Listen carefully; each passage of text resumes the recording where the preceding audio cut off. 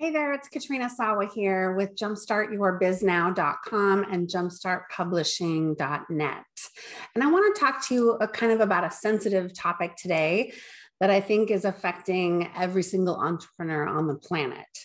And what it is it's the what if factor. I talk about this in my events and coaching. What if something happens to a loved one?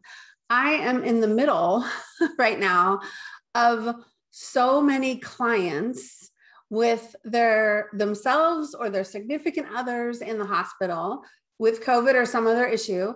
Also with clients who have had a loved one pass in the last week. There's probably 3 of them right now. I think there's 3 of them right now that have had a loved one pass. And now I'm in my 50s. Early 50s, 51. Most of my clients, I would say, are over 50, but some are younger. And I think the older we get, I swear to God, something happens every single week in my world, in some area of my world, whether it's something close to me or someone not so close. My sister had one of her stepmoms just died less than a week ago. I had a close friend, one of her close family members died, who I knew as well, just a few days ago. And my other client who we're publishing her book in less than a week, little over a week, I'm sorry. Her husband's in the hospital. He had a seizure. So this is crazy. Right? It's crazy to run a business when so much other stuff is going on. And I wanted to come and talk today about this because, there's a lot of things. You still have to wear that entrepreneur hat. You still have to be the CEO and or the marketing person and or the salesman and or the personal assistant scheduling people in your business while all this stuff may be happening to you or those you know or love.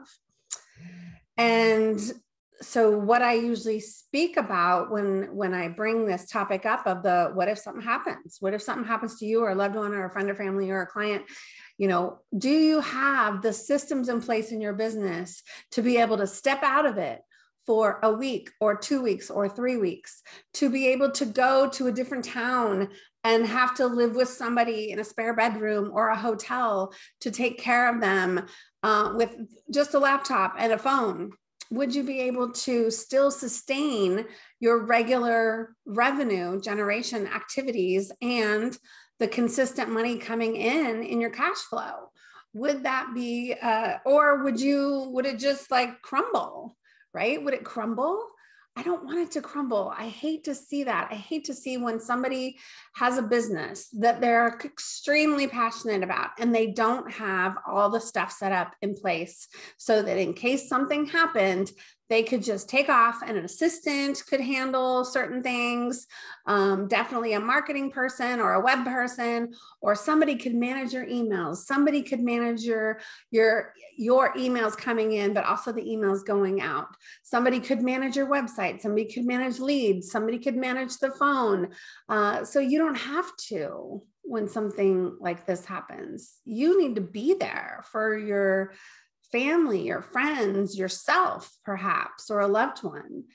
And it's crazy how much this is happening everywhere. I swear I'm surrounded by it. I can't even keep up with all the condolence cards that I'm sending, with all the, I have to it's insane. There's probably a dozen people right now that I know are hurting so bad. And all I can do is be there for them, right? And try to do whatever I can on my end, but I want to do this in a proactive manner. I want to get your business set up for success before anything happens. You cannot wait. You cannot wait to get the right website, the right technology, the right backend database management systems, the right funnels, the right follow-up, the right sales process, the right pricing programs, and payment plans and credit card taking services, and the right team to help you manage your business. If you are serious about a business, you have to set this up now. You have to stop whatever you're doing. And whether it's me or somebody else, you have to have some calls with us. You have to get stuff like prepared. You have to get these changes implemented. You have to get people in place, processes in place, and planning in place, or you will be in manual labor chaos if something were to happen and your cash flow, your revenue could just tank in a matter of minutes or days. And I don't want to see that happen. So I want to talk to you, see how I can help you. I am an open door. Like, I want to just have a conversation. There is no obligation to buy anything. Okay.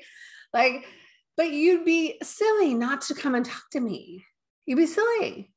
People say, like, sometimes, well, Katrina, I can't afford you. Well, you don't even know how much it is. You're not even willing to come and find out and or get some valuable nuggets of information that I might be able to impart with you on a call with me.